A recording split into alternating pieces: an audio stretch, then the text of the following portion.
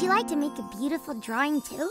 Then find some paper, take a pencil, and get ready to draw. Before you start your drawing, take a good look at how we're going to do it. For each step, I will show you the shape I am drawing first. Then, when you hear these little bells, it will be your turn to draw the same shape on your sheet of paper.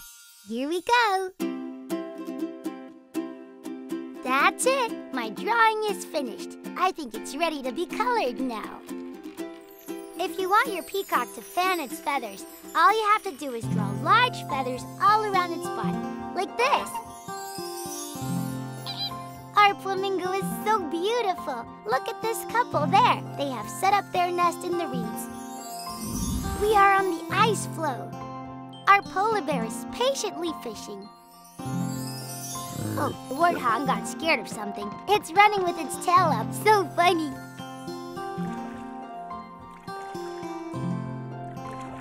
Hello again.